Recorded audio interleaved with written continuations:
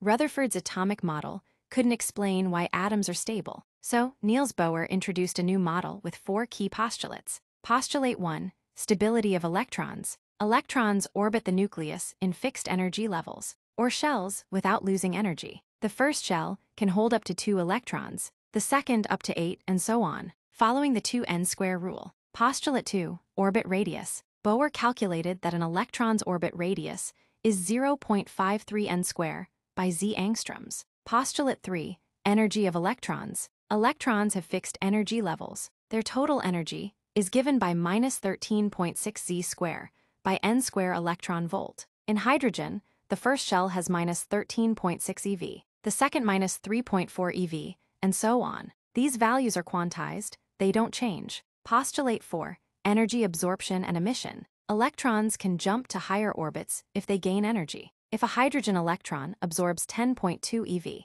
it moves from first orbit to second. When it returns, it emits the same energy.